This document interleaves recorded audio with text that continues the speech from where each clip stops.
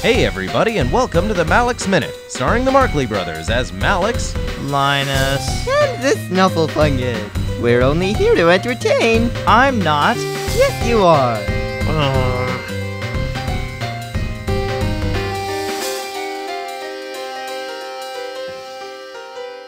All rise. Presenting Judge George Jason Jeremiah IV, presiding this fair day over the courtroom proceedings of the trial of Ohioville vs. Snufflefungus in the matter of... I can't pronounce it. Now everybody sit except the accused. Accused, are you sitting or standing? I don't know, Your Majesty. I'm doing my best. That's enough, bailiff.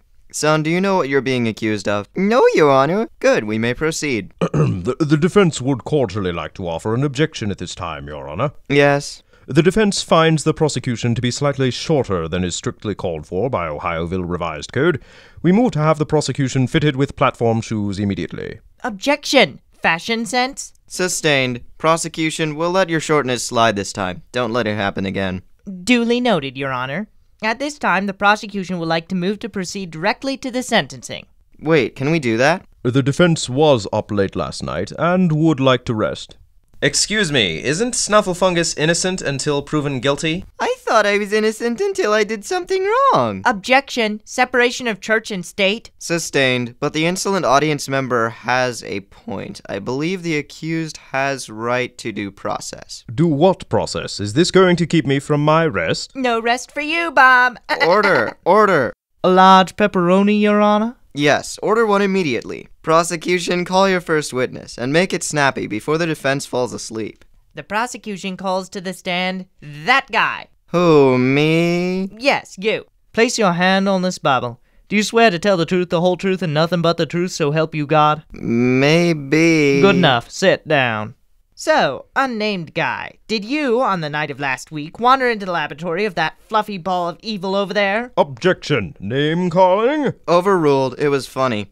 Please answer the question, nameless one.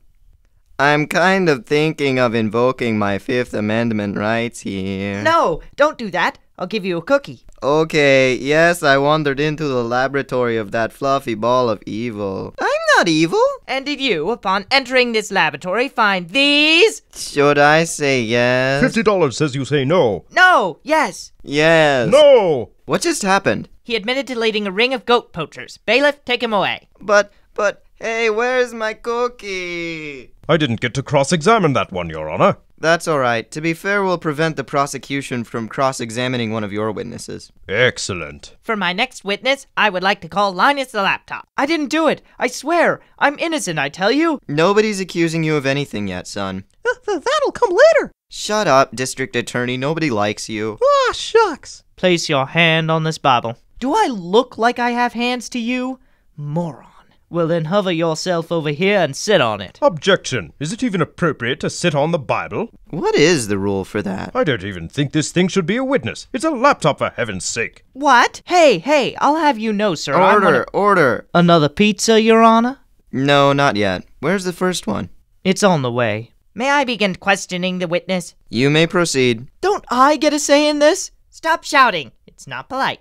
Hey everybody, it's Malex. I hate to do this to you, but we're out of time for this week, so tune in next week to find out what happens to poor Snufflefungus. Today's episode is copyright 2009 by the Malex Media Network. Please visit us online at malexmedia.net for production credits, extras, and a complete archive of classic episodes. God bless and have a great day! Hey, yeah! No. Please, no.